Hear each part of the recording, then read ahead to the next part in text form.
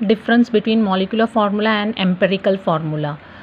The formula which gives actual number of atoms of various elements present in one molecule of the compound is known as molecular formula. Let's take hydrogen peroxide. The molecular formula is H2O2, whereas when you take the ratio we get HO. Similarly for benzene it is C6H6. So when you are taking the ratio you get C1H1. Glucose C6H12O6. So when you take the ratio, that is 6:12:6, so that will become 1:2:1. So C1H2O. Similarly sucrose C12H22O11. Okay, it remains the same.